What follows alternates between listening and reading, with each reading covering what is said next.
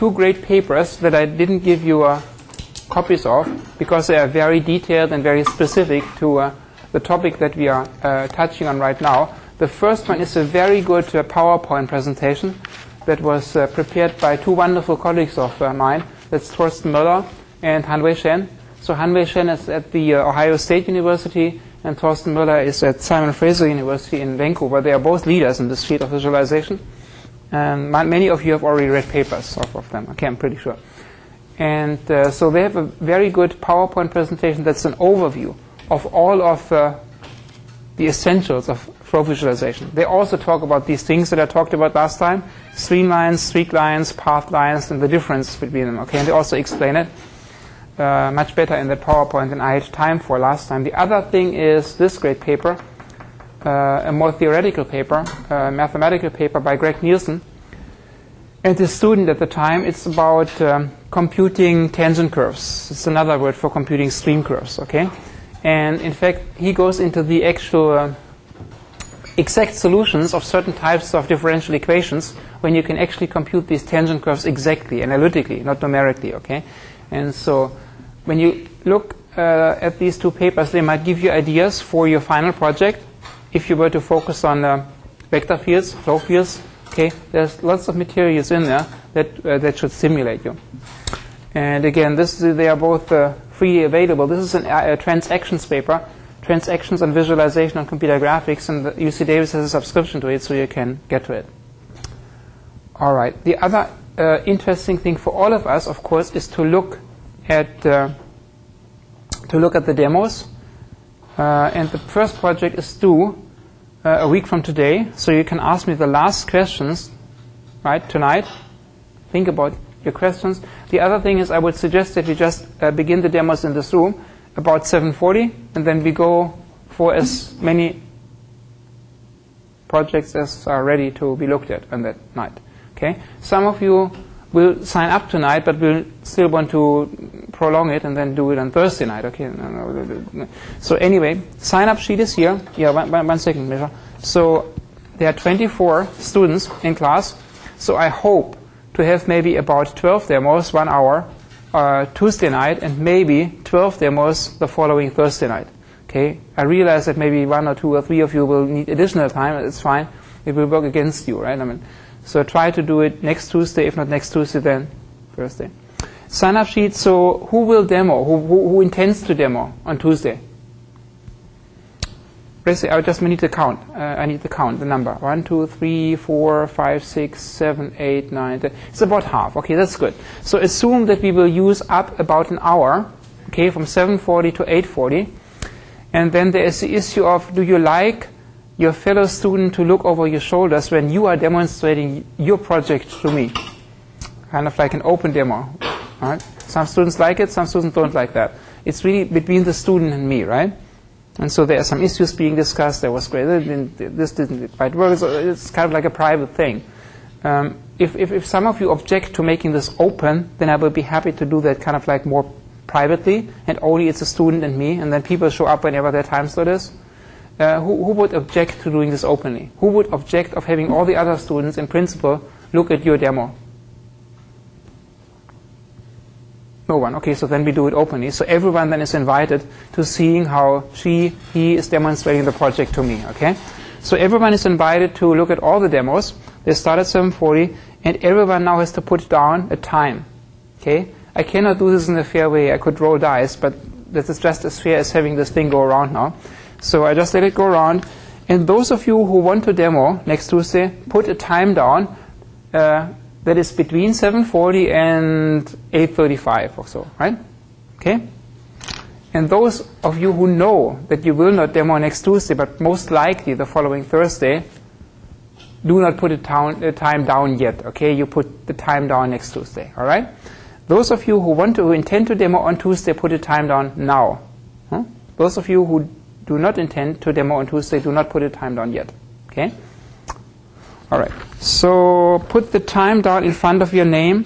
Okay, first column, just put a time and go in 5-minute increments. 7:40, 7:45, 7:50, any 5-minute slot that is between 7:40 and 8:40.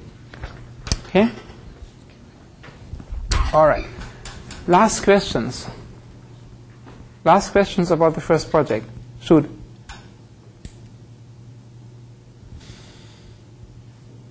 Shoot. As far as the interface goes, is it okay if there's like a big file, or do you want some sort of GUI? The most primitive way that I would accept, okay, is everything is controlled by an input file. Okay, if you do not intend or do not want to spend any time on interface programming, console, line input, dials, sliders, buttons, fine with me. Okay, but somehow you have to demonstrate to me how you specify the parameters, the resolution, the file name, blah, blah, blah, right, and all of that. So if that's an input file and you read it in, fine. That gives you minimal credit for the interface, say 5 points or 4 points. It only counts 5 points anyway, the interface.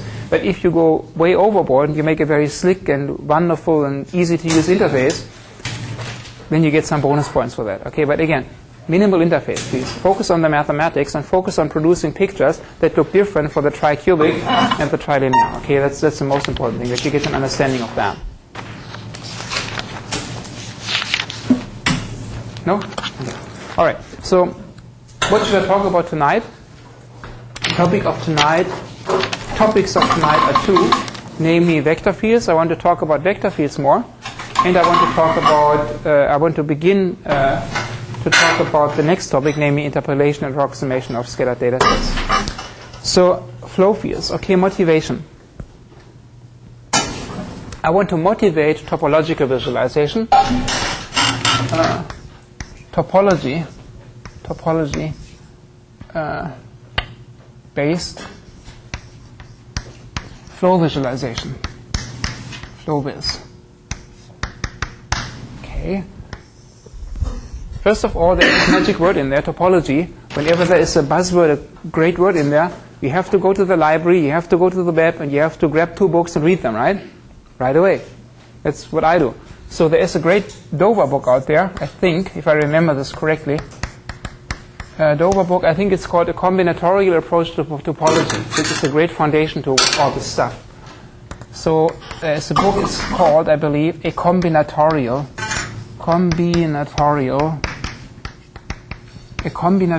Approach to Topology.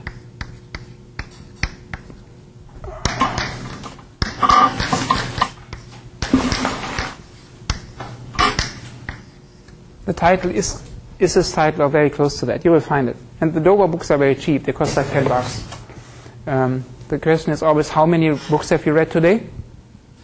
How many newspapers have you read today? How many journal papers have you read today? Right? You are maturing international scientists. You always want to know what's going on in Asia, in Europe, in Africa, in the States. Read your newspapers. You want to know what the competition is doing. You have to read these transaction papers. Not all of them, but at least those that touch the area. And the other thing is when there's something very fundamental, where you really need the foundation, because you never took a course in it, you're a maturing scientist, you are supposed to be getting the books yourself and teach the stuff to yourself. So, I'm not kidding. There are certain things that is just not part of your required curriculum, but it's related to your research, the stuff that you love, that you want to grow in, that you want to make contributions to, then you have to read these journal papers, okay? Your major professor or your instructor in class, they will expect this from you. You have to do that. And the other thing is you have to get yourself at least some chapters from some basic books when you want to do some, research in an area that requires you to teach yourself some additional work. All right, so much for that. Motivation. Okay, how many streamlines are there in this room? The air is moving. There's a flow field here. How many streamlines are there? How many streamlines could I draw in principle? An infinite number, right? So how many do you draw? How many are enough? You don't know that. Where do you place the streamlines? Where do you let them start? I don't know. Okay? So therefore, take the most basic of examples, a 2-dimensional field around a disk-like obstacle. Okay, the flow lines will look like this, right? If the flow is coming from left to right, a constant flow initially, right? All these flow vectors are 1, 0 here. But once they hit this thing, then the wind is blowing, we'll have to go around it. So, well, when you compute streamlines, they will look like this, right? They will happily go around that. Forget about turbulence right now. So no eddies right now. This is slow moving flow. But then there will be two specific lines which will be of great importance, namely this line. Boom. Why is that line? Why might that line be important? There's another line which is important, namely this guy. Boom. Okay. Okay, and I'm saying these lines are probably very important to understand this flow. Again, I can draw infinitely many of these lines. But there is really just one segment or region. There's a segment 1, the upper part, and there's a segment 2, the lower part. Segment 2. And if there are two segments or two pieces, then there must be a boundary between them. Okay? So instead of worrying about how many seed points I have to place and how many lines are enough, I worry about just getting the boundaries between regions. That is the whole. That is one of the major reasons why topology-based methods help. Okay. All right. But how do you know that this is a particular streamline that's of importance? What is given to you? Well, what is given to you initially when you make this, it's just a bunch of points and vectors, right? This is the stuff that's given to you. All over you have a bunch of points with arrows at them. How do you know that only these particular lines are important? Well, what are the vectors on this line? What happens to the flow? Think about it intuitively. Okay, here are the particles, the air particles coming, and what will happen once they hit at this point? The flow will have to go to what velocity at this point? 0. Okay. Here, when they are hitting tangentially, somewhat the particles can still go around it, right? But certain particles, this is an idealized mathematical viewpoint, of course. When they hit perpendicularly to this disk-like object, then they cannot go around it. They are stuck. Okay, so that's why it's called a stagnation point or an attachment point. And this whole thing is symmetric. So on the other side, so this is a detachment point where flow is also 0 and then starts slowly moving and gets faster again and it moves away. Okay, so here it is very fast to begin with, and then it gets slower and slower and slower until it is 0. Okay, so this is called an attachment point. Attachment P and T, and this is called a detachment point.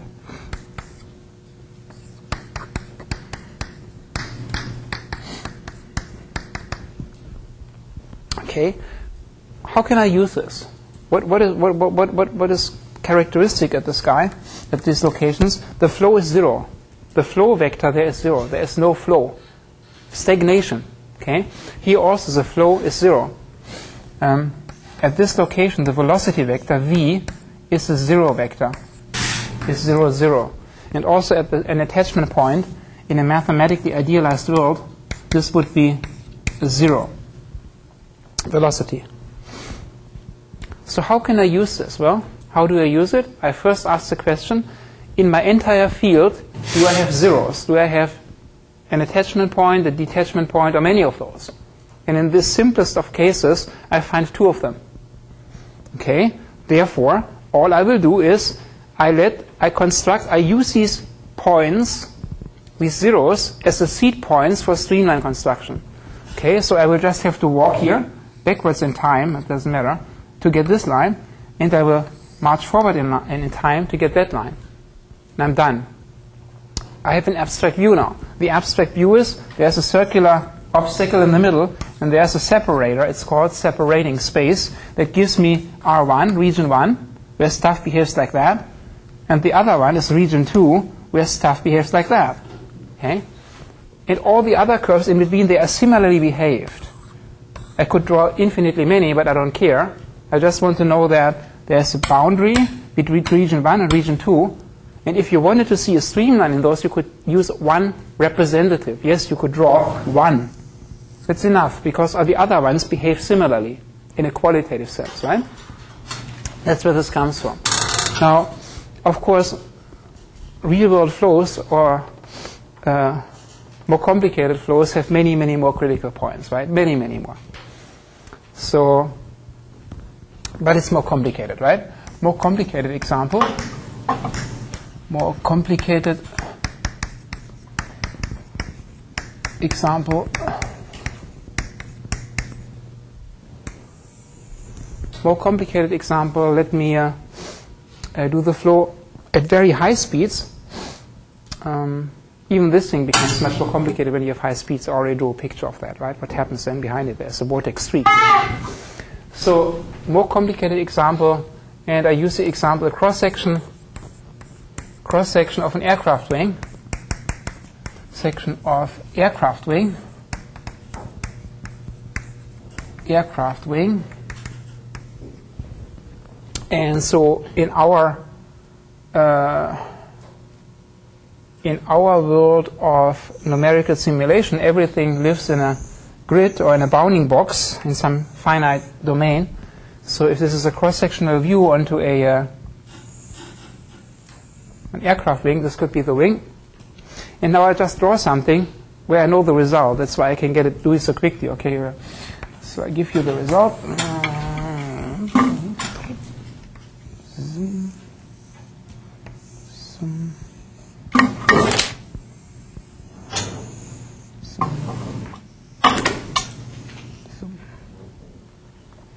And here's the aircraft.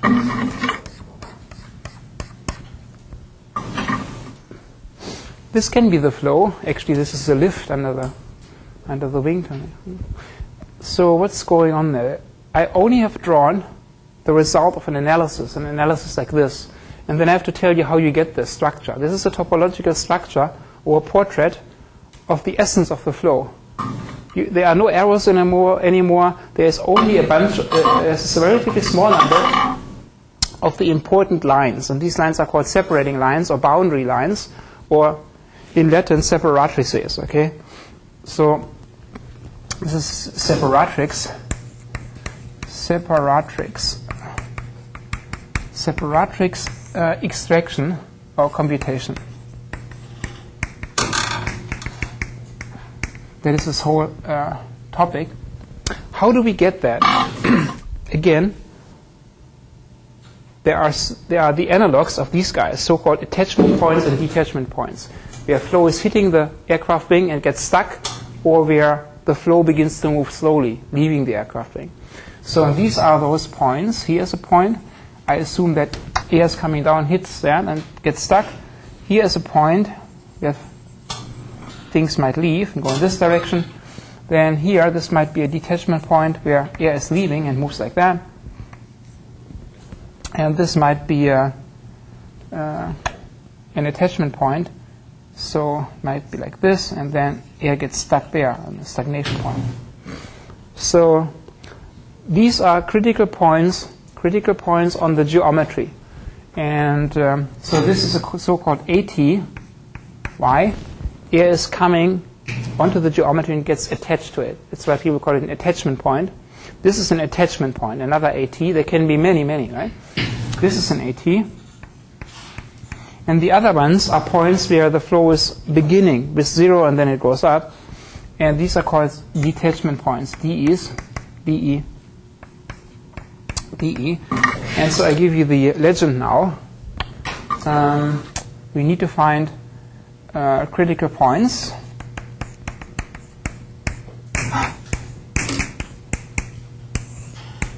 Okay, these guys are important.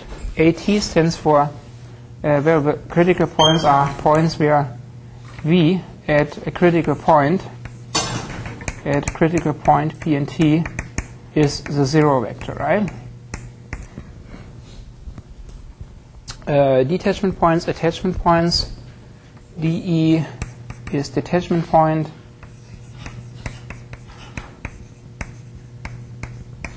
P and T.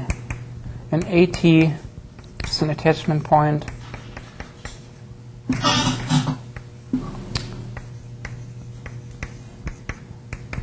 All right, what else? There seems to be something else ongoing here, right? With this stuff. And there seems to be something ongoing here. And here's something ongoing, right? So these are critical points too. This is another type of critical point. Here's a critical point. This is the center of a tornado, right? Here's another center of a little tornado. Okay, and they have special names. This guy, where 4 lines come together, is a so-called saddle point. So this is an SP. SP is a saddle point. SP is a saddle point. PNT. SP. Okay, these guys are called foci or focal points. More specifically, sometimes stuff is going into the focus, and that is a so-called attractor or an attracting focus. Okay, stuff goes in, it's sucked into that tornado, and here sometimes stuff is leaving it, coming out of it. So that's a repelling focus. So this is therefore called an AF, an attracting focus, and this guy is called an RF, a repelling focus. AF, an attracting focus, attracting focus or attracting focal point, and the other one is an RF, a repelling focus.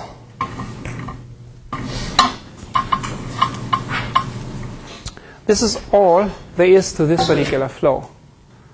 Okay, so this is the result of some kind of analysis. I gave you the result, and the question is, how do you get this result, right? What's the input, what's the method, and how do you create these things? What does this tell you? What does this picture tell you? This picture tells you everything about the structure of the flow. How many streamlines can I draw to show this picture? Infinitely many, right? I can make this infinitely dense and show a picture, a Gauss shaded thing, a lick-like figure all over, and my eye gets an idea. But the essential discrete structure is captured by this representation. Why is this interesting? Okay, so these are all coming in. That's the way I have to write. So these guys come in. If these guys come in, and these guys have to come out. Okay, here's coming out. All right. Here it's going in. Going in, leaving, hitting, leaving, and so forth. All right, so what does this picture tell me? It tells me that all the streamlines I could possibly draw in this region have qualitatively the same behavior. They are the same. Their geometry is different, but they all will look like that. Right? All of them. I can draw infinitely many, but here is a particular region that is left to this separating line. Okay, so this is a distinct region. Distinct region of flow. This region here, bounded by the domain and this curve. There's another distinct region, this region here, right? Where all the lines behave like this, more or less, have to behave like that. There's no other way for them to behave differently. Now you have to think about the other regions, okay? They are a little bit more harder to comprehend because things end in focus, right? Anyway, you will get an idea for that. Also then, there are some points that lie on the boundary of our little box that contains all the data. So these things also have to have names. They are well boundary points, and you put them into 2 categories. This is where the flow is incoming, so they are called incoming boundary points. And this is where a particular separating line, a separator, or separatrix is leaving, so it's an outgoing point. So this is a BI.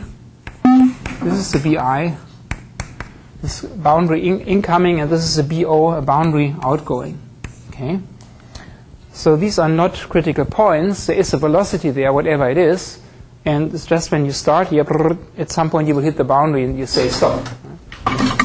So BI is a boundary incoming point, but these are not critical points, right? There is a velocity different from 0 there. And then we have a boundary outgoing. Boundary outgoing.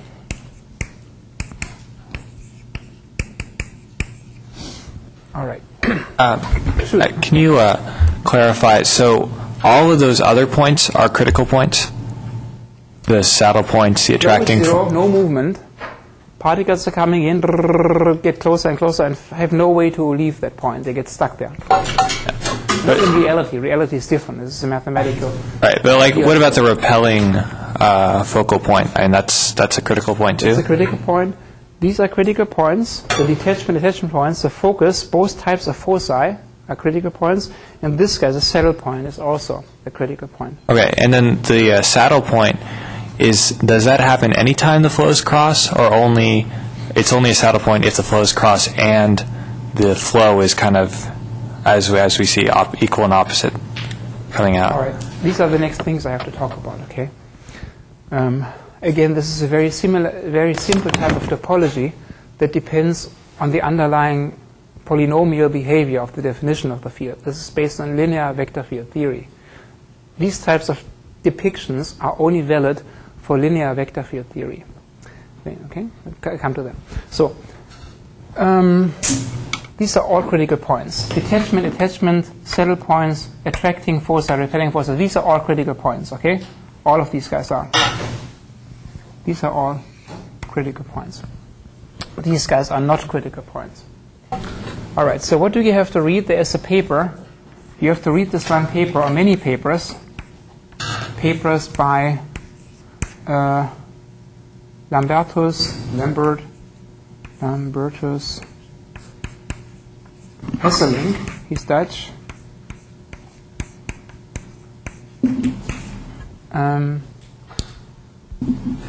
And the other issue is this type of a picture is only valid for, this is based on linear vector field theory. So linear vector field theory.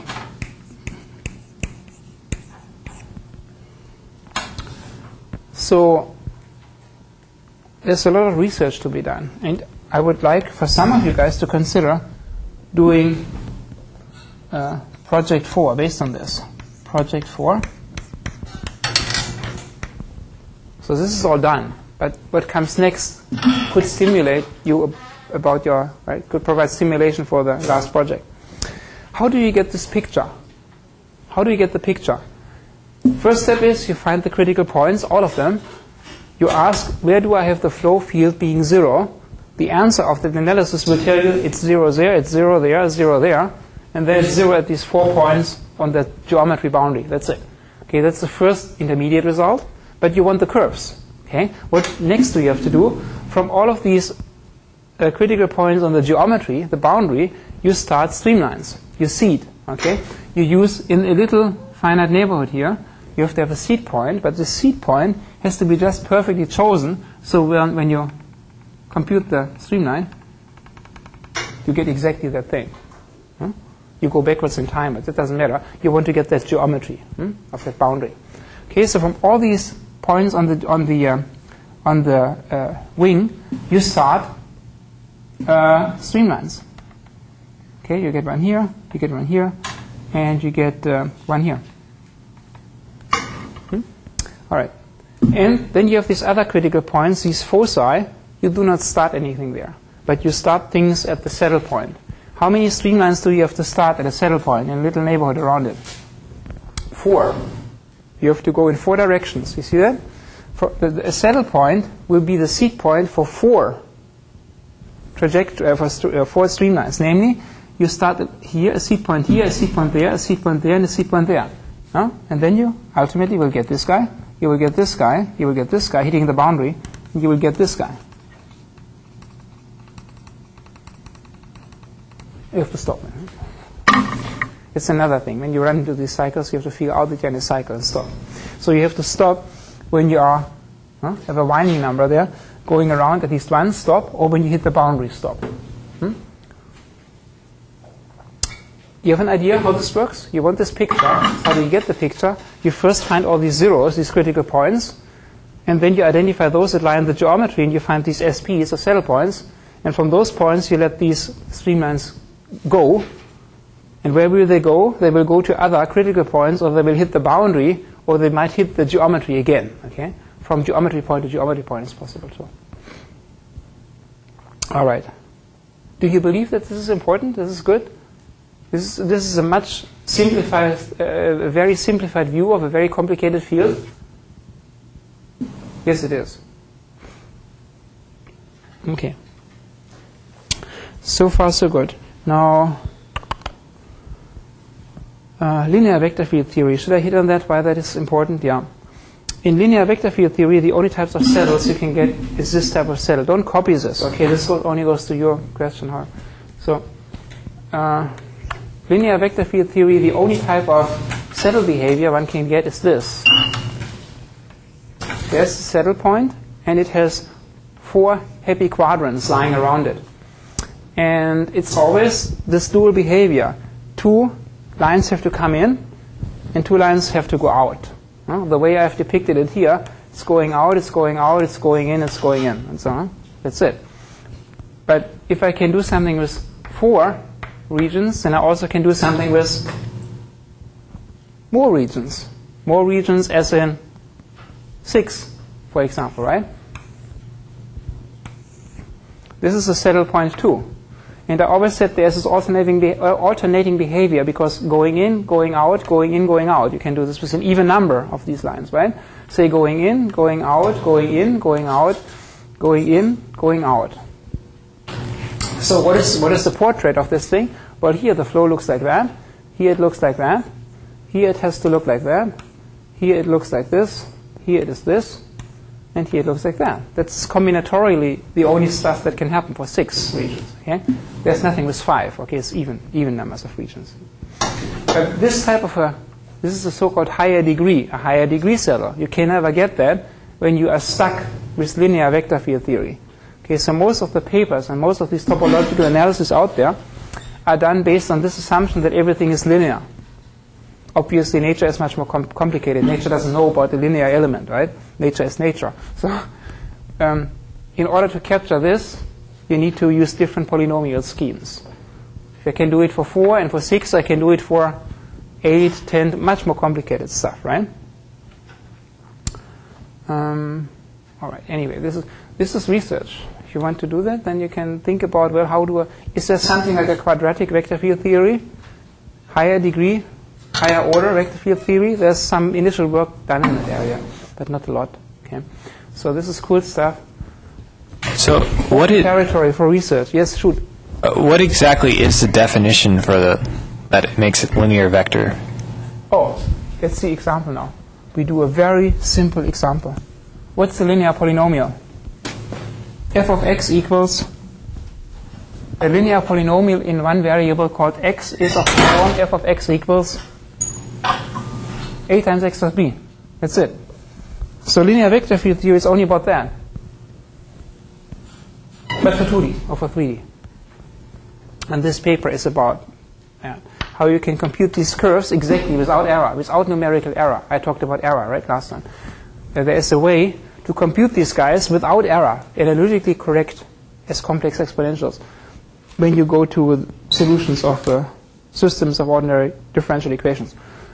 Anyway, so an example. We do an example. An example will help, right? Examples should help. I fully realize that I'm starting doing this backward, right? In this case, I give you this this interesting picture which looks like art, and I tell you it's meaningful, right? But what's the building block? How do I get this picture? So this is what I assume. So if this is your data set, don't copy this. This is just motivation. If you have a data set that is a triangle mesh, you have a bunch of triangles. In computation, people use these meshes or grids, right? So assume this is a very trivial form of a triangle mesh. And what you have are the vertices, and maybe you have happy vectors there, okay? That's your input. You have this triangle mesh with all these happy vectors. And now you want to do an analysis on that data set. An analysis that gives you some kind of depiction, maybe that looks like that, right? So where is this curve? However, so the basic building block is the triangle. The points, the corners of the triangle with the vectors there. And then you need to be able to do an analysis for a linear element, for one triangle. If you understand how the analysis works for just one triangle, then you can do it for the entire mesh, and you can make pictures like those. Okay? So we do a simple example, and I even show you how you build the linear polynomial to begin with.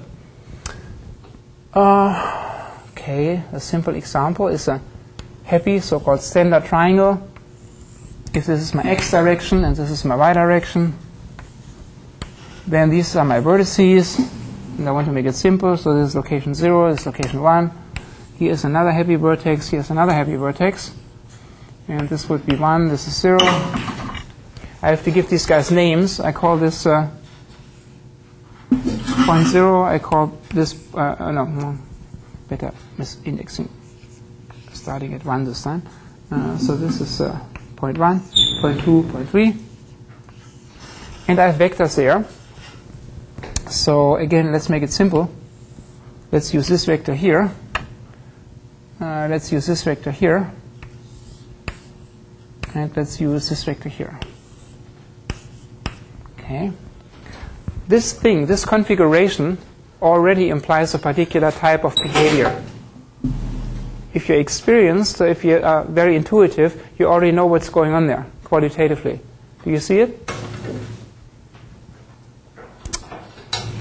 In order to analyze this in a topological way, the first thing you have to do is you find a critical point. Is there a critical point here? Where is this? What type of a critical point is it, if there is one? And once I have that, which are the directions in which I have to start my streamlines to get these separators, right? These separating curves. Okay? But this is the input, the simplest input, that is the only allowable input if you want to stay in the space of linear vector field theory, because only linear polynomials are allowed. Okay, where are these linear polynomials? We build it. So this vector would be -1, 1. This vector here should be 1, 1. And this vector should be -1, -1. Okay? I should draw them more longer, but I don't have the space. Okay, so now I build the vector field. The vector field for this would be u, v, are functions of x and y. And so if they are linear functions, they will look like this. They are functions that look like a times x plus b times y plus a constant, right? It's a linear function. A times x plus b times y is linear, not more than that. And down here, maybe call it a bar times x plus b bar times y plus some c bar, okay, for the second component of the vector field. Okay, how do I get the coefficients a, b, and c? I have 3 points, and there are 3 associated vectors. That gives a linear system of equations. I can solve for the coefficients, right? So now you have a linear system of equations, EQs, and you remember this Gaussian scheme, how you write that down, right? You plug the different locations in there. If this is location 0, 0, and this here is location 1, 0, and this location here is location 0, 1, you just plug these coordinates, x, y, into that equation, and on the left-hand side you have the uv, the associated vector. And the unknowns are the a, b's, and c's, and a bars, b bars, c bars. So you can write this as a or a bar, b, b bar, c or c bar, and on the right-hand side you have the values, the u's and v's. Okay. Now I might do this quickly, but I just plug 0, 0 in there, and on the right-hand side I want to get -1, 1. Okay. I plug that into the equation, and what do I get? I get 0, 0, 1 equals the uv guy. The uv guy is -1, 1. Okay, now I plug the second point in there, this guy. So x and y become y and 0, respectively. And on the left side, the vector is 1, 1. So x is 1, so that means 1, 0, 1 should be the vector there. The vector is 1, 1. Now the last point is this guy. So this point is 0, 1. So for x and y, I plug in 0 and 1. And the vector to come out is -1, -1. So it's no x, 1, y, plus c plus constant should be going down to the left, -1, -1. So that is setting up the linear system. Now I do Gaussian elimination, right, blah, blah, blah, subtract the equations, this guy minus that, and this guy minus that, this becomes third equation, then I have the solution on the right. Remember that, so I do Second equation minus, you guys can remember that. I can number this, right? 1, 2, 3. So the first one I want to do 2 minus 1, and I get 1, 0, 0, 2 minus 1.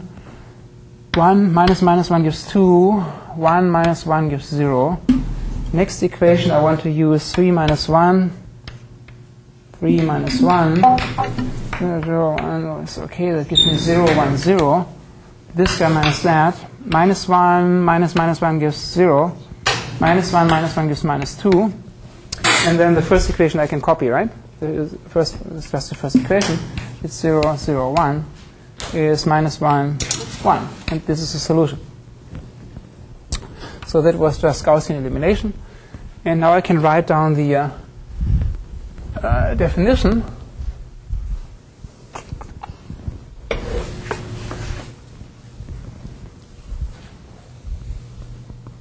Okay, so what does this mean? The solution says, well, now I plug these coefficients back into my expression there. It says u and v are some matrix times x and y plus the constant vector, right? And the matrix is 2, 0, 0, minus 2. 2, 0, 0, minus 2. And the vector to be added is minus 1, 1. Minus 1, 1. That's the solution. U of x, y is 2 times x minus 1. And v of x and y is minus 2y plus 1. That's my definition of that linear vector field. Okay. All right. Now we have to follow our intuition. We always want to follow our intuition, right? As scientists. Do you see the portrait here? Do you see the structure already? Is there a critical point here? Where could it be 0? Where could the vector be 0? You see it? This one is going this way. This one goes the opposite way. Could they annihilate each other and make each other 0? At the midpoint, maybe. If I do linear interpolation along the edge, that's what it is, right? I do linear over the triangle, that means I do linear over the edge. This goes this way, this goes this way, opposite way, so half point they should be 0. So there must be, this is just intuition, okay? We have to verify that. But my intuition tells me that there's probably a critical point here. My intuition further tells me that the flow here looks like this.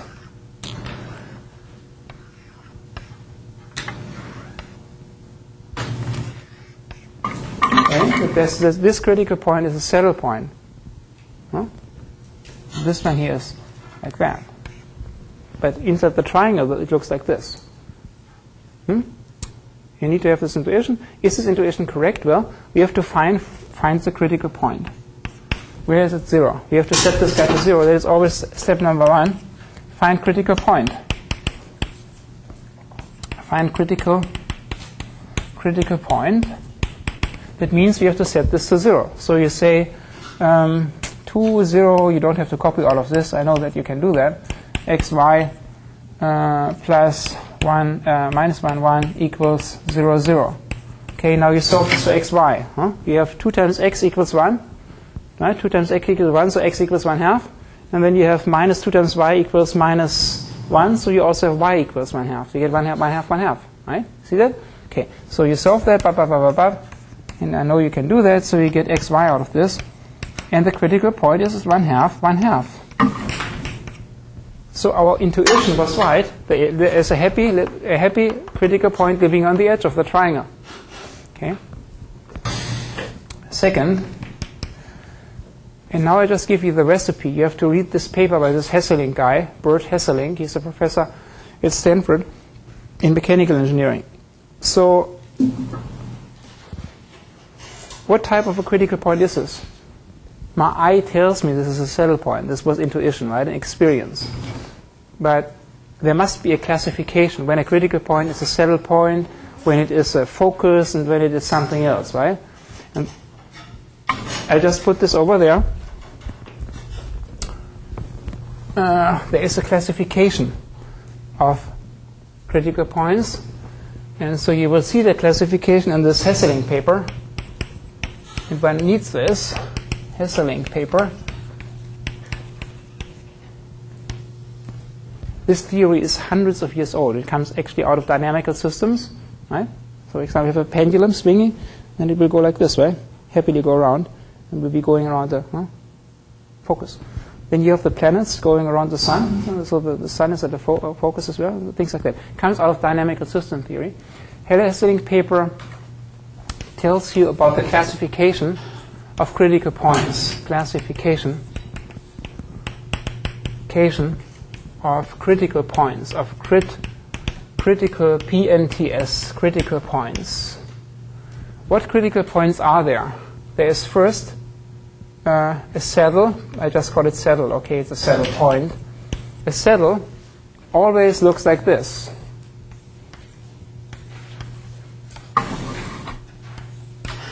The critical point is there, and there are 4 distinct streamlines coming together at it. There's another one called a center. What is a center? Stuff just goes around it forever. Orbits. So there is something called a center. And a center critical point looks like this. How do I depict it? Nothing is ending at it, but all the streamlines in its neighborhood are concentric circles going around it, right? You can think of it as the orbits of planets going on a circular or elliptic trajectories. And the other guys are foci. Foci, so they look like this.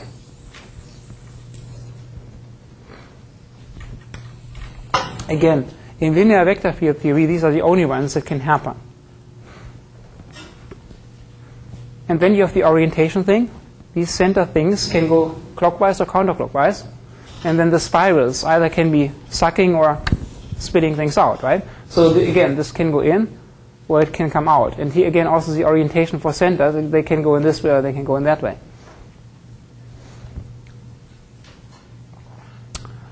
All right.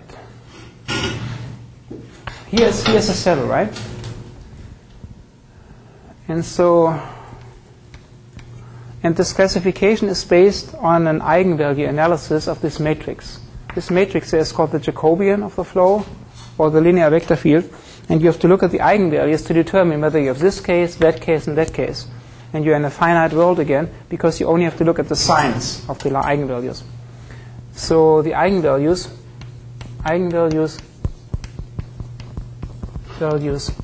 of the Jacobian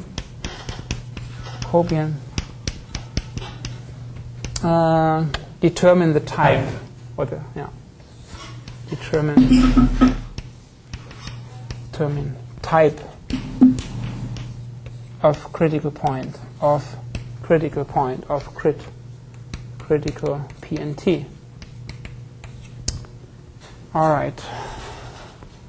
So we have to determine the type.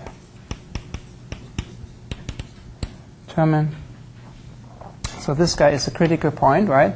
A critical point, but we don't know what type it is at this point. Critical point. But what type? Determine type of the critical point. Critical point. And so this is our equation, our linear equation system defining the flow. And we have to look at the Jacobian, or the Jacobi matrix, Jacobian of star, which is a part of the matrix given by the partial derivatives of the expression with respect to x, with respect to y. In the linear vector field theory, the Jacobian happens to be this matrix here, okay? So the Jacobian J, in this case, is 2, 0, 0, minus 2. Okay? As I said, you have to look at the eigenvalues of the sky, of what sign they are, to determine what type of a critical point you have. So we have to do the eigenvalue analysis. Oops.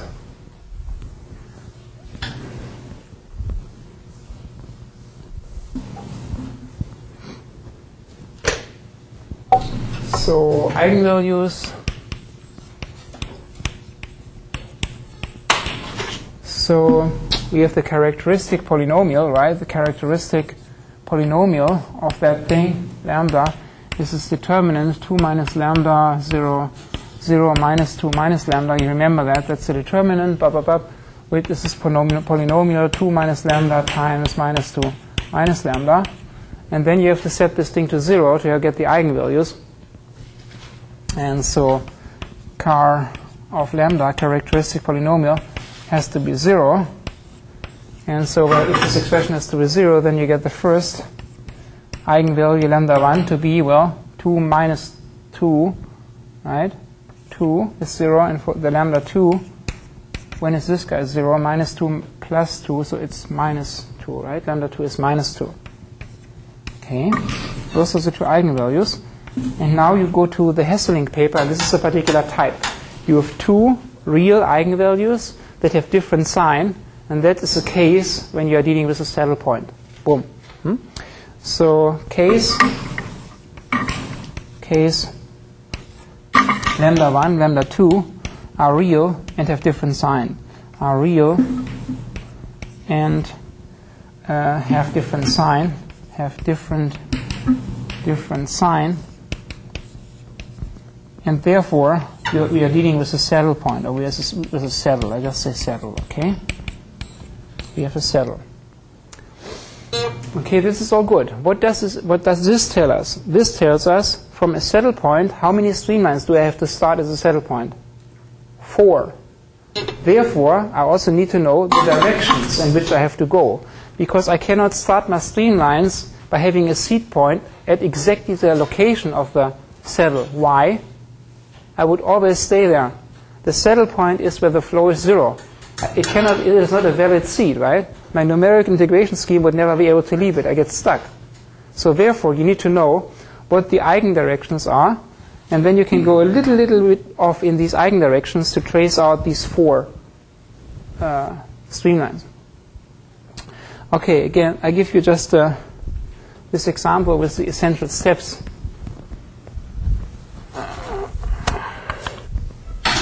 So we also need the eigendirections to know in which directions to trace.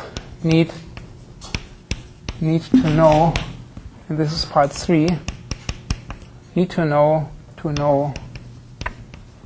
eigendirections or eigenvectors. Eigenvectors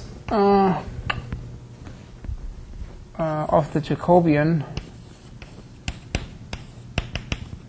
at this critical point, at 1/2, to be able to trace 4 streamlines, to trace or to compute 4 streamlines. Okay, so now I need to do an eigenvalue computation. Now for lambda 1,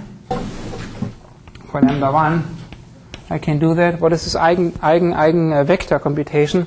You say, well, the matrix, we are only concerned with the Jacobian, 2, 0, 0 minus 2 times, now I want the eigendirection, I call that maybe direction dx dy, should be the first eigenvalue, which was 2 times the direction, should be 2 dx, 2 dy. Okay. And so now you get an eigenvector from that, right? So what do you have? You have 2dx equals 2dx, so dx is anything. And you have minus 2 dy equals 2 dy, which is true only for dy being 0. So you get 2 dx equals 2 dx. That's the first equation. Second equation says minus 2 dy equals 2 dy. Okay, from that, you see that dx is free and dy has to be 0. So you get the first eigendirection. I just call it eigenvector E1. I can choose it 1, 0. It's nice, right? For lambda 2, I compute the associated eigenvector by again doing the same setup of equations, 2, 0, 0 minus 2 times the unknown direction, eigendirection, dx dy equals, in this case, eigenvector 2. The eigenvector 2 was minus 2 times dx and minus 2 times dy. So from this I get the equations 2 times dx equals minus 2 times dx, and I get minus 2 times dy equals minus 2 times dy. So I get 2 dx equals minus 2 dx, and I get minus 2 dy equals minus 2 dy. So in this case, dy is free, and dx has to be 0 for it to be true. So from here, I get my second eigenvector, d2, which I can choose to be 0, 1. Okay.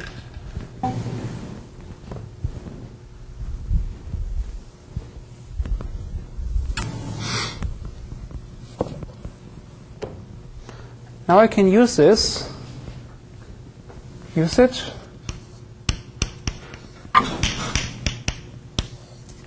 for this particular example. I have my happy triangle. I hit my points, my corner points. I hit my vectors here. Now I know I have a critical point there, this guy. I know that this is a critical point of type saddle, and I know there are two eigendirections. The first one is given by this vector, eigendirection 1, 0, and the other one is going in the direction upwards, 0, 1. Therefore, I have to trace two curves in the positive direction of these vectors, and I have to trace two curves in the negative direction of these vectors to get all four. So therefore, this was eigenvector 1, I guess. This was eigenvector 2. This is my happy critical point, my CP, which is a saddle. Right? And so I also trace lines in the opposite directions. Okay. How do I trace?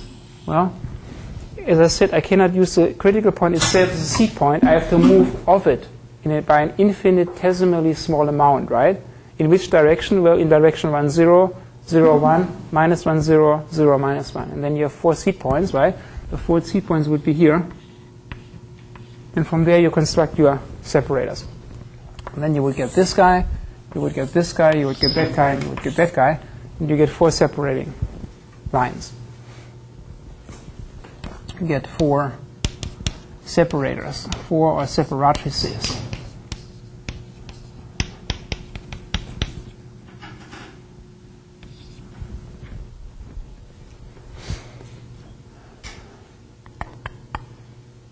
And the flow, now you can depict the flow, right? This is what the flow looks like, has to look like. This is what it has to be here. This is what the flow here. And of course, you also know what it's there outside the triangle, actually, but you know, it has to be like that there. But inside this triangle, you have 3 distinct regions. 3. That's it, right? Region 1, region 2, region 3. And you know, in this particular region, everything behaves like this. Right? In this region, everything behaves like this, qualitatively. Right? In this region, everything behaves like this. Right? And you only have to really draw one representative curve in there, this guy, and that guy, to characterize the entire flow. Right? To get more abstract views, abstract depictions, that's why you need this stuff, use this stuff. Did the example make sense?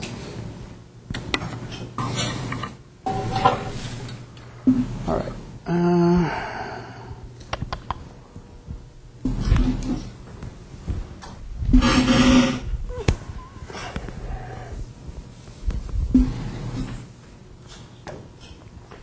This paper here is a paper of great importance. It allows you to compute these curves without using a numerical scheme. Okay, it gives you the exact analytical formulas for these curves. For certain things, namely for these things, for linear triangles, these arcs do not have to be computed numerically with xi plus 1, xi plus 2, right? You can only do errors by doing that. I talked about it last time, right? These numerical recipes, how to do that. In this case, linear vector field theory, all these curves have an analytical form, and you can use the analytical form to compute a bunch of points that lie exactly on those curves. And that's spelled out in the paper. So, remark, for a linear vector field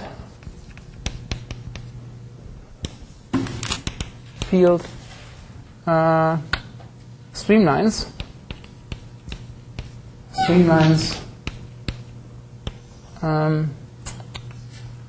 are the exact solutions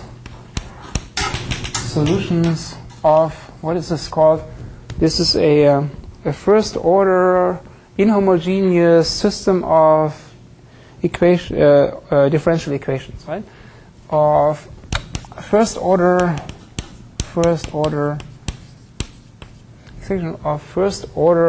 inhomogeneous systems of differential equations with constant coefficients. Differential equations with constant coefficients. Okay.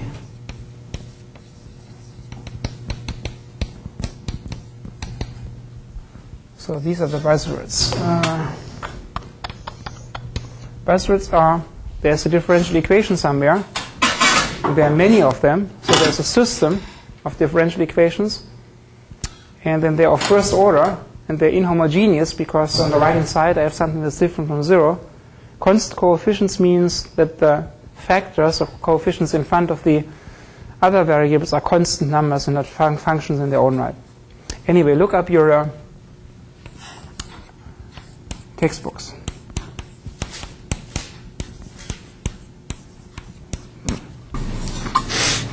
And when you go to the textbooks for these class of systems of differential equations, you can solve it exactly, which is very nice.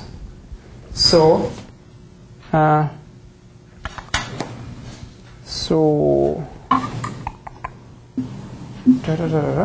so these things, u, v of xy equals some matrix a11, a12, a21, a22 times xy plus some constant 1 and constant 2. This is one of those particular types of equations that for which the solution for the stream curves is exact. You can also write this down in an equivalent way. And I know I'm doing this fast. Equivalent way is uv are the components of the velocity, but velocity is nothing but the change of location over time. So they are sometimes called x dot and y dot. So this is another way to write this is x dot of t, and y dot of t is this matrix M, right? There's a matrix M. It's M times this x of t, y of t, plus some constant, plus a constant vector c. Okay. So you have the velocity of particles defined in their position. You want to solve for x and y. That's the that's the differential equation context. For this, you can solve it exactly, and the depictions, illustrations of the exact solutions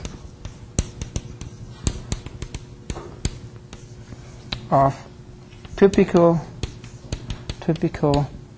exact solutions which are of a certain type, which are of type, now they are parametric curves, x of t, y of t equals, and usually they look like there's some kind of constant alpha times the eigenvector 1 times the exponential e to the first eigenvector lambda times t plus some constant beta times eigenvector 2 times exponential of second eigenvalue lambda times t plus some vector constant. This is a general the solution of that thing. And again, it's in the textbooks. These are the eigenvectors that we just computed. These are the eigenvalues of the thing that we just computed in a very trivial example, which are of type blah blah blah. Look as follows.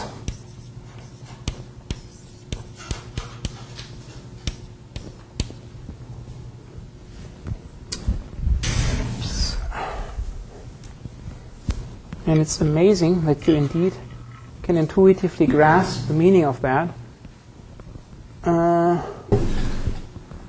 Does this represent, can a triangle and a linear element depict something that is of center type? It should, according to linear vector field theory. And should I be able to represent all the orbits exactly in an analytical form? Yes, it should, because there's this thing, right, from solving differential equations. Can it represent saddle points and then these foci? Oh, let's see. If I have a triangle like this, a triangle, 3 points and 3 vectors always imply one unique linear polynomial, right? And this thing, this representation of the flow field, is a system of these types of differential equations for which you have an exact solution. If I give you this vector field behavior, and now follow your intuition, your gut feeling tells you what is that? What is the behavior there?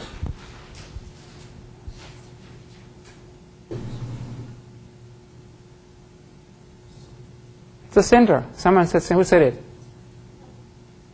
$5. $5. Obviously, right? Has to be this, right? You see that? Okay.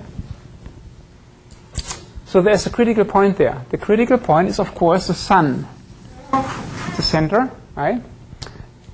Then you do an analysis of what type of critical point it is, and this Hesselink paper and its lookup table, based on the eigenvalue analysis, will tell you this critical point is the center. Now, you want to draw a bunch of streamlines for this. And the Nielsen paper tells you that you can get them exactly. They are of this form.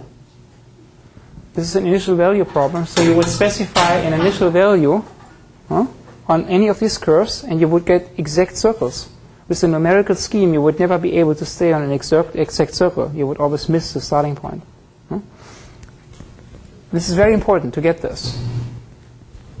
If your orbits are orbits, you better want to make sure that the Earth will continually revolve around the sun and won't fall into it. That's a slight distinction between the center and the focus. You see that? When you're off a circular or elliptic orbit, you will fall into the sun or will drift off to nirvana. So, okay, very important. If something is a center, all the streamlines in its neighborhood have to be closed orbits. Okay? You want to, if this is my seed point, then what should I get as a streamline? An exact circle or ellipse. Okay? Boom, coming back to the exact start point. If I use any of these numerical schemes that I talked about before, you will never get that. You will always get something like this. That's a mismatch, right? No matter how small your epsilon is always greater than 0. It can never be 0, right? Because then you would need infinite sampling. All right, so you believe me that this might be good. So I can also start here, right? This linear polynomial is defined everywhere, not just inside the triangle, but everywhere in the entire xy plane. So I can have any arbitrary number of seed points, and I get circles everywhere. Right? That's what I get with this method spelled out by Nielsen. Okay, the other case is, well, the case that we just had, right? This type of a triangle. This. And yes, here's a critical point. You got that? And now again, you want to have a bunch of arcs rendered in this triangle which are exact without numerical problem. And the seed points, for example, could lie here on this boundary, because you want to know where the streamlines enter and where they exit. That's what you want. And you would get these exact arcs, and for each of these arcs, you would have the seed locations lying on the boundary edge, and then you would have a definition of these guys in analytical form, and you find out where they exit, where they hit the boundary of the triangle again. But in the meantime, these guys are complex exponential functions. They have to be able to represent the circular behavior too, and you remember that complex exponential functions, cosine ix equals cosine x plus I sine x, right, by Euler's equation. So circular behavior can be encoded by the complex conjugate solutions of these equations as well. Again, this is the textbooks, right? So the other thing is, of course, you can get this behavior also.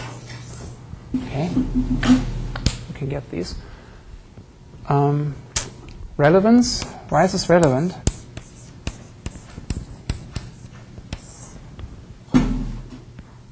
The relevance is the example that I gave you, a topological analysis around an aircraft wing.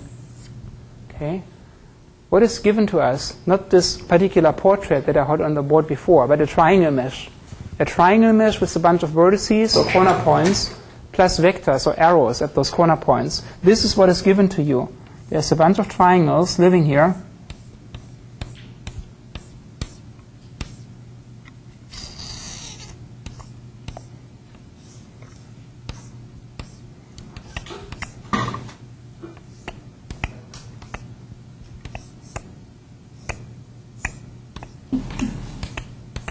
You get the idea, right? All right. And when we find our zeros, in the case of a triangle mesh, and we want to find whether there are any detachment or attachment points on the geometry of the aircraft wing, or the aircraft wing itself, the way it's given here, is just a polyline, a closed polyline, right? We have to find zeros on these edges. Are there any? Well, yes, there is this one right there. Okay, there is one. There is a critical point. It is not a critical point, but it's a critical point where the velocity is 0. And now I would like to have a streamline starting at this point. That's what we said we were going to do, right? We take all the AT points and the DE points, and we want to compute good separators, ideally without error. All these methods I talked about last time give you error, and sooner or later you deviate from the exact streamline. But with this Nielsen method, you stay on it exactly in each triangle, right? So there is one of these separating lines, which is now piecewise exact, well, exact in each triangle. This will be the seed point. There will be, this is the entry point to this arc. There's the exit point, right? This particular arc is exact. There's a function for that, and the function looks like this. Now, this guy is entering the next triangle. You get a new arc, exactly. Enter point, exit point, entrance, exit. A new entrance point, a new exit point. Exit point becomes entrance point here. Bam. The whole thing will consist of exponential functions, which are the best possible separating line that you can get for a triangle mesh. There's nothing that you can get that's better. It's in the spirit of linear vector field theory, and it's exact. Each of these little arcs or curves is analytically defined as a function. Not as a polyline sequence, but for rendering purposes, then you can evaluate x of t and y of t, and you can draw 1,000,000 points on this line, okay, for high quality rendering. I hope I got this across why this is related, okay? Linear vector fields are very complicated. Linear vector fields are relevant in the context of dealing with triangle meshes. Triangle meshes imply a linear polynomial description for x and y, for u of x and y, v of x and y. They allow me to actually construct any streamline inside the triangle exactly in an analytical form, and therefore I can use this recipe to compute these so important separatrix lines in a way where there is zero error. Zero error. That is really very powerful. Okay, makes a big difference whether you have to compute a line that looks like this with a numerical scheme where you have this happen, right, and you drift away from it more and more, right, or you always stay on it no matter what, right, because you have an exact analytical definition. If the streamline is a circle, then what comes out here? If you have a circular streamline behavior and it's a circle, then you get x of t and y of t being the definition of the circle. It will give you a cosine of t and a sine of t. Boom. And you can evaluate this parametric definition of the circle with as many points as you want, and you always stay on it. Okay? So you get these types of functions out of this general solution. There are two equations here. One for x, one for y, because these guys are vectors, right? The first and the second component for x and y. These are really two lines. So again, I strongly encourage you to read up on this if you're interested in this. This is in your textbooks on differential equations. You remember it, right? You definitely remember it. So differential equations, and then there's different categories of differential equations, right? Different classes. And this particular class you have to read up on. First order systems, inhomogeneous types of systems with constant coefficients. And then there's a Wronski determinant, and you have to get the general solution for the homogeneous system. Then you have to get one special solution for the inhomogeneous system. Then you have the initial condition, right? The condition for where the thing should start for the time point 0, and then you get the closed form solution, okay? Many, many pages of derivation, but it's in the textbooks. Right? Do you remember that vaguely? If not, I don't remember it. What do I do instead? I use Mathematica. Mathematica is powerful enough, right? In Mathematica, you just feed the little equation. Mathematica, you just feed this thing. UV equals the matrix times xy plus a vector. And Mathematica will give you this back. Boom, what the closed form solution is for that thing. It does this all for you with computing Wronski determinants, general solution, inhomogeneous solution, combining the initial value. For in Mathematica, you would just give this matrix, right, times xy, plus this vector there, blah, blah, blah. In sum, you would give an initial condition, x0, y0, the initial location. Huh? So Mathematica would give you back cosine t, y of t, and you say, initial condition, boom, and this comes out. Mathematica, linear algebra package, whatever you like, MATLAB. Okay, just want to motivate a little bit the next topic, what it's all about, and then I will finish.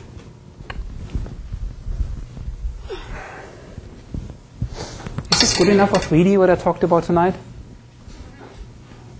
Gee, it was not even good enough for 2D, right? Even for 2D, it was only good enough for linear vector field theory. There are linear vector fields, there are quadratic vector fields, there are cubic vector fields, there are real world vector fields, which are completely different. These are all mathematical idealizations that don't exist, except in our head.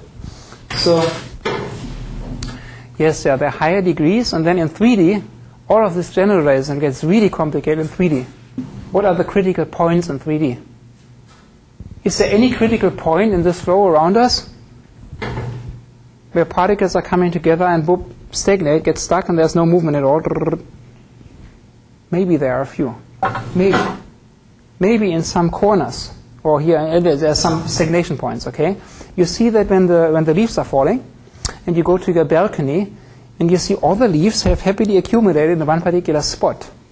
That spot obviously is a spot where the leaves were able to get to, but were never able to get out of. Right, so a stagnation point. You see that? Parking lot, right? There are these piles of leaves. They are just lying there, concentrated on my bicep, because that's where the velocity is. So there's a visualization of that. But the flow is really 3D. So what are the analogs of critical points in 3D? Critical lines, okay? And they're even much more complicated to characterize. All right. Next topic, scattered data approximation.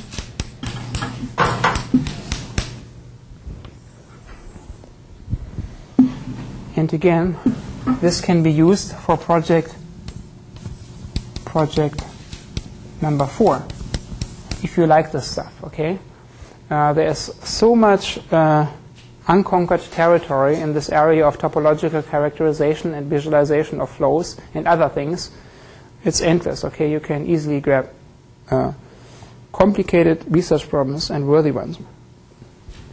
Scattered data approximation.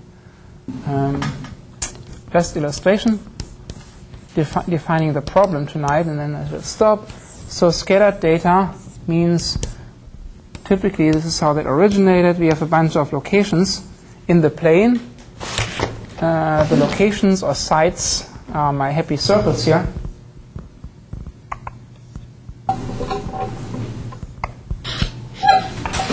At these sites, we have function values, which are these sticks coming out, going up.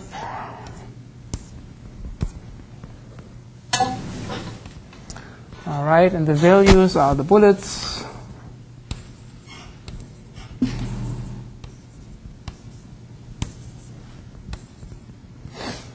And so what is given is a set of tuples, locations xi, yi, and the dependent measurement of function value fi, and you have n of them, I from 1 to n. Okay. So this guy is location xi, yi, and it has function value of fi. What do we want from that? We would like to be able to actually have a surface constructed on top of all these sticks, right, which are kind of just like alluding to this tent, no? But we actually have to construct the tent surface on top of those sticks. That's what we do.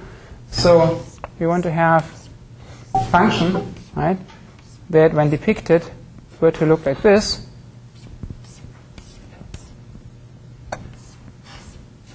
Okay, so function above it, and you get the idea. So we want something, wanted. We want a function that we can evaluate everywhere. A function fctf that satisfies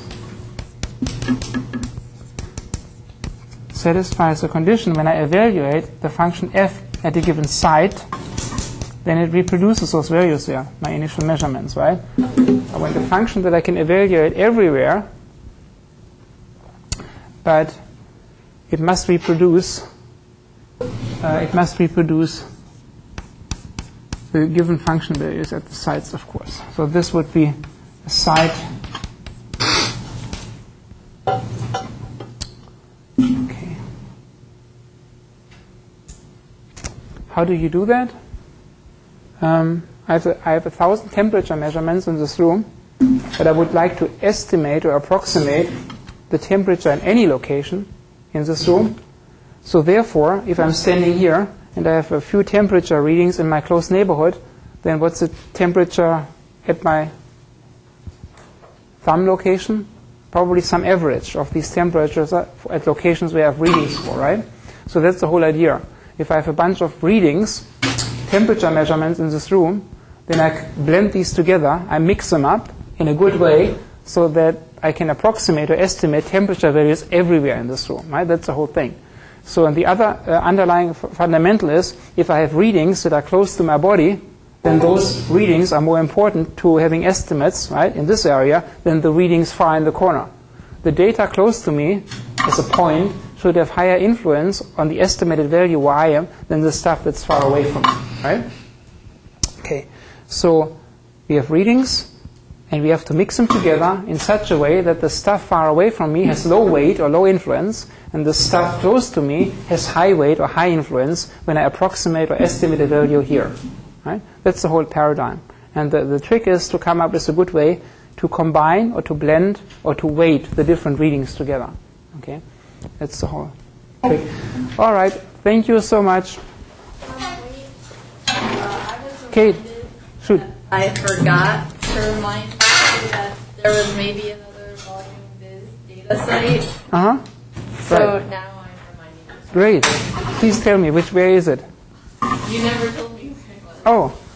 Oh, please find it. Please find a good one besides the volvis.org, and the next time we put it on the board.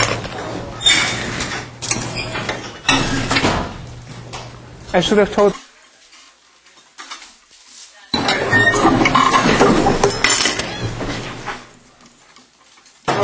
Sign up.